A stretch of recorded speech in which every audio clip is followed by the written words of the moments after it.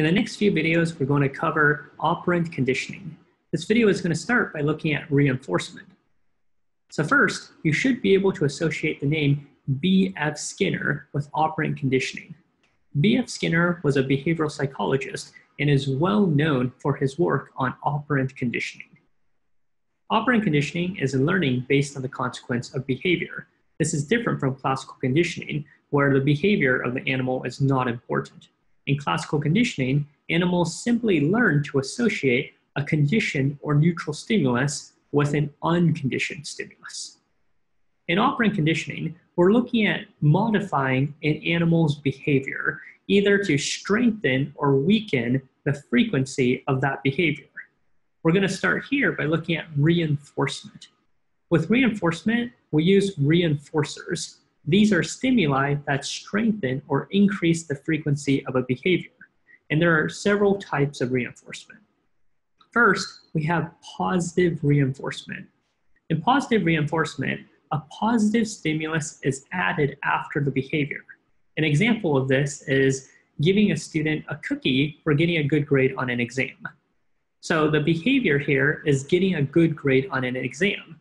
We want to increase the frequency of this behavior, and we can do this by giving the child a positive stimulus, a cookie for getting a good grade. Next, we have negative reinforcement. With negative reinforcement, we are still trying to increase the frequency of the behavior, but we're going to do this by removing a negative stimulus. So for example, if a child gets a good grade, you can reward that child by telling him or her that they do not have to do their chores.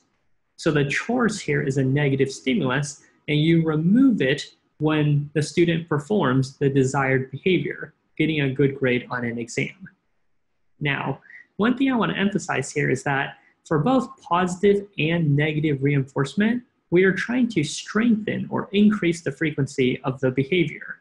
The difference between positive and negative reinforcement is that positive reinforcement involves adding something, whereas negative reinforcement involves removing something. This is good to keep in mind because in subsequent videos, we're going to look at positive and negative punishment, and the terms positive and negative mean the same thing there, adding or removing something. Okay, so next we have primary reinforcement. Here, an unconditioned stimulus is used as the reinforcer. So in our example where we gave the student a cookie for getting a good grade on an exam, that's an example of an unconditioned stimulus because the cookie in itself is positive, right? When the student eats the cookie, that produces natural happiness, right? The student is automatically happy. This is different from secondary or conditional reinforcement, where a conditioned stimulus is used as the reinforcer. Here, the terms unconditioned and conditioned are the same as what we saw with classical conditioning. Unconditioned is innate. So that means a cookie is going to taste good no matter what for the student. However, the conditioned stimulus is looking at a neutral stimulus that normally doesn't mean anything, but because of conditioning does have meaning. An example of this is when the student gets a good grade, you reward the student with money. Money can just be paper or coins, and by itself, paper and coins aren't rewarding. But what is rewarding is that this conditioned stimulus, the money or the paper and coins, can be used to purchase unconditioned stimuli. So the student can use the money to go buy a cookie.